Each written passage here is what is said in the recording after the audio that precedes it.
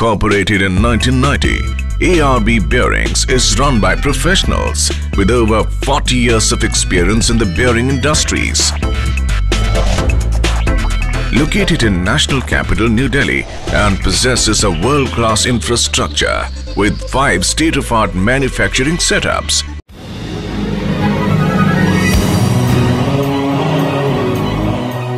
Poor fitting accounts for a significant percentage of bearing failures.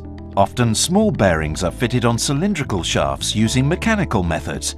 However, as bearings get larger, then mechanical methods can no longer be used. This is why heat is used to expand the bearing inner ring before placing on the shaft. As the bearing cools, a stronger interference fit results. Direct flame should never be used as the bearing can be damaged. Oil baths were once popular, but can be slow, dirty, and present significant handling hazards. आज हम लोग यहाँ पर जो एकजुट हुए हैं, एकजुट होने का मेन उद्देश्य ये है कि हमारे बेरिंग इंडस्ट्रीज़ में जो सबसे बड़ा प्रॉब्लम है वो है बेरिंग माउंटिंग की। बेरिंग माउंटिंग करने के लिए जनरली हम लोग जो यूज़ करते हैं वो आइदर हम लोग गर्म करते हैं, आइदर फ्लेम से या फिर ऑयल से, लेकिन ये दोनों तरीक़ों से बेटर होता है वो होता है बेरिंग इंडक्शन हीटर जो ARB ने लॉन्च किया है। उसमें लिए हम लोग ने क्या किया है कि माउंटिंग करने के लिए हमने एक इंडक्शन हीटर बनाया है जिसमें कि आपका रेंज आएगा 20 mm से लेकर के 450 mm तक। हमने एक वीडियो भी जनरेट किया है जिसमें कि हम लोगों ने लाइव बताया गया है कि कैसे आपको बेरिंग माउंट किया जाता है। हमने एक बेरिंग लिया है 22314 जिसमें कि हम लोग माउंटिंग करने के लिए अब सारे प्रोसीड्यूर्स के लिए रेडी हैं। अब हम लोग बेरिंग लेते हैं 22314 जिसकी बोर आईडी होती है 70 mm।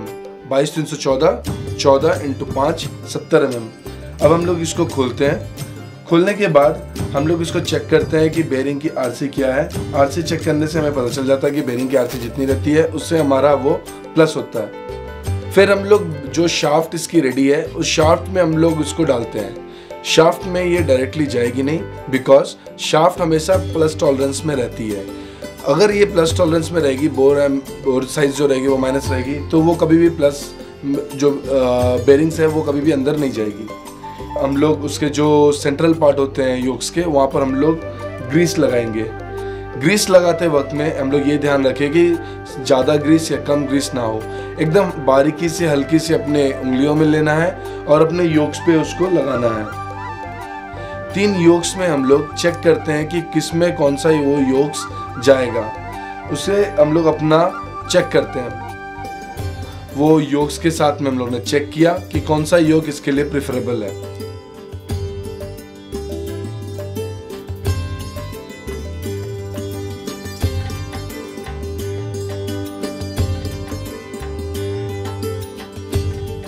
अब हमने बेरिंग को सेट कर चुके हैं। बेरिंग सेट होने के बाद में अब इसमें हमारे पास में सेंसर्स हैं। ये सेंसर को हम लोग बेरिंग की इनर रिंग के ऊपर में माउंट करेंगे।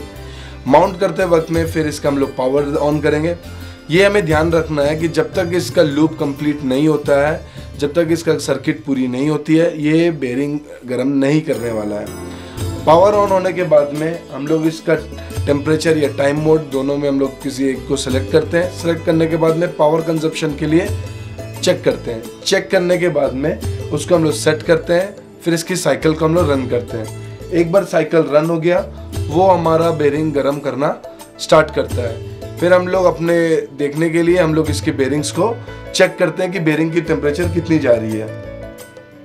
अब धीरे धीरे हमारा जो टेम्परेचर है, मैक्सिमम टेम्परेचर जो हम लोग बेरिंग्स के रखते हैं वो 110 डिग्री है। उसमें आ जाने के बाद में ये अपने आप डिस्कनेक्ट हो जाएगा। कंटिन्यूस मॉनिटरिंग करना पड़ता है। और एक सबसे अच्छा फीचर इसमें यह है कि ये 110 आने के बाद में अपने आप डीमैग्नेटाइज होगा। डीमैग्नेटाइज होने के बाद में ये फिर बेरिंग्स सर्किट जो है वो बंद हो जाएगी। सर्किट बंद होने के बाद में आपको अपने हाथों से उस बेरिंग को निकालना है। बेरिंग को निकाल करके फिर आप डायरेक्ट अपने शाफ्ट में माउंट करके देख सकते हैं, जिस तरह से वीडियो में दिखाया गया है।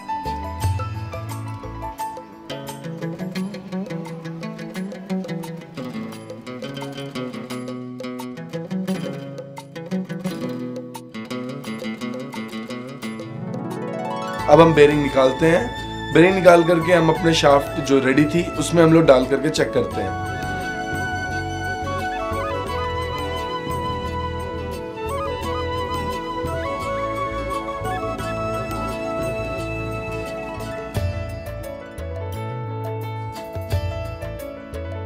ये आप देख सकते हैं कि किस तरह से बेरिंग अब अंदर में जा रहा है। अगर आप उस समय जिस समय हमने बेरिंग को शाफ्ट में डाला है उस समय लोग निकालते भी हैं तो आप चेक कर सकते हैं कि ये कैसे आराम से इसके अंदर में टू एंड फ्रो मोशन में जा सकता है।